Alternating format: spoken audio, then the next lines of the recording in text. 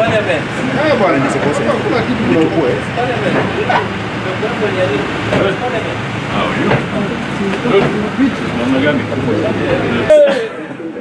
The majority leader. Karibu. I will not use the other title. Not here. Live on social media, so you are ready. Yeah. Two presidents, 116 and 118. Mr. Speaker, let me also touch on particular causes of the escalation of food prices from 2022 and 2023. Mr. Speaker, the country has experienced a prolonged period of drought over the last 2.5 years. From the year 2020 to 2023, which has been recorded as the worst drought in 40 years. The performance of the 2022 long rains was poor in parts of the country, which was followed by crop failure in the Asals during the short rain season. The anticipated relief from the October, November, December 2022 short rains season was not realized, except for pulses due to the prolonged drought that resulted in a sixth failed rain season. This scenario reduced the annual maize production, creating a higher national deficit of about 34% in 2022 compared to 28% in 2021. Mr. Speaker, I would like to let the House know that the country recorded the lowest maize production in 10 years. The lowest production of maize in 10 years. We managed to get, as a nation, 34.4 million bags, which is 3.1 million metric tons in 2022. Ordinarily, we would be talking about close to 50 million bags or 48 million bags, but we got 34. The country also lost approximately 2.5 million heads of livestock due to the drought effects. Mr. Speaker, it is therefore important to note that the onset of the current rain season and associated flash floods has also occasioned further loss of livestock of unknown value, and a planned rapid assessment will determine the actual cause. That means the government is planning to have a rapid assessment to determine the actual loss. There is the question of what kind of time it will take to recover. I want to be very honest to this House and to the Kenyan people, and having had an opportunity to have served as a Minister for Finance before, in a moment of crisis, I want to state to the Kenyan people that we are in this for a long haul. The circumstances that we are in cannot be wished away like instant coffee. And I've said this quite a number of times. We are going to have good focus on priorities and have them sustained consistently, religiously, and from a personal perspective, we need to be prepared to have about 2 years of challenges as Kenyans.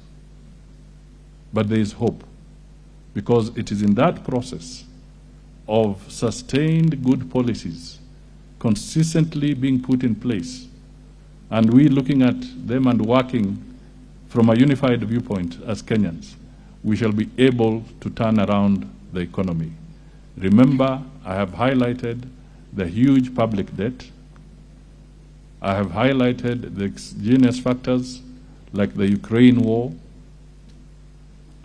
We have, for instance, no capacity to determine when the Russia-Ukraine war will come to an end. It's beyond us. It will take a lot of international effort and the goodwill of the combatants to be able to deal with that.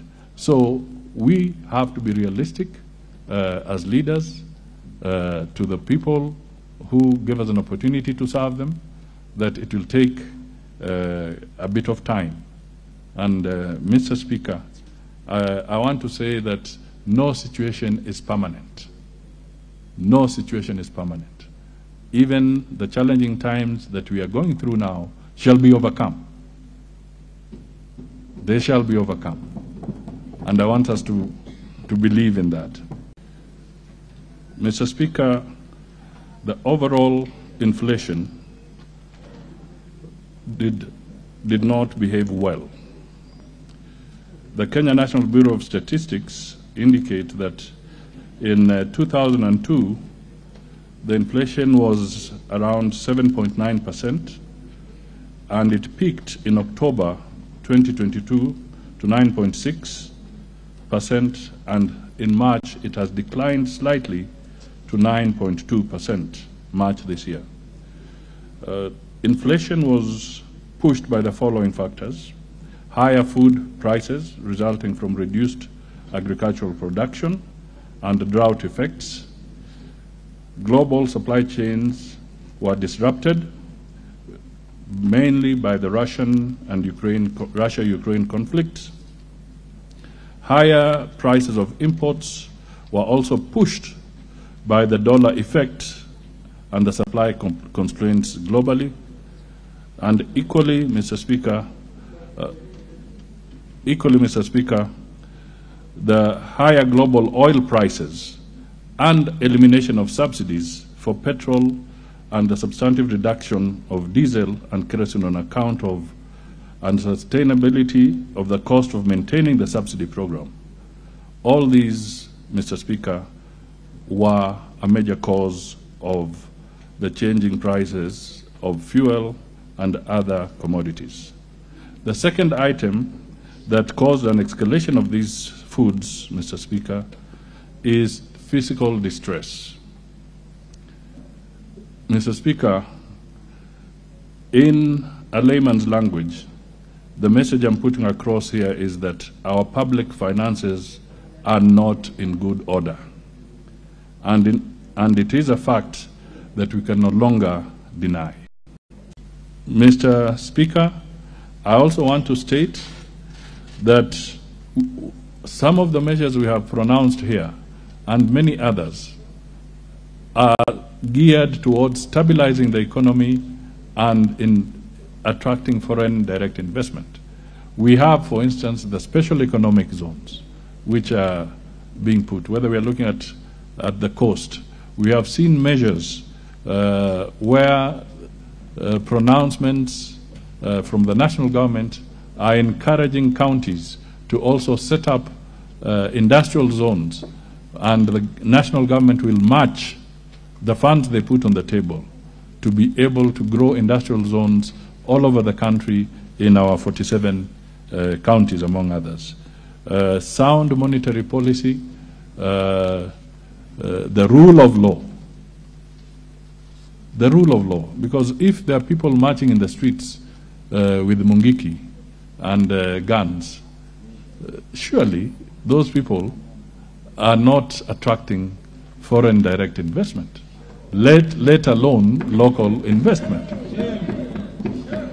So these are the kind of things that we say we have to grow out of those awkward practices and be able to move forward and get the country off its feet. Mr. Speaker, the issue of housing, which was raised, to the best of my knowledge, no tax has been effected.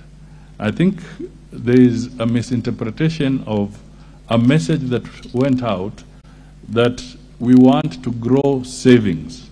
And to grow savings, the issue was what becomes the contribution of the employer and the employee to the NSSF fund. That was the message. And I think it was then distorted to give the impression that we are talking about taxing for the low-cost housing. I hope that helps resolve that particular issue.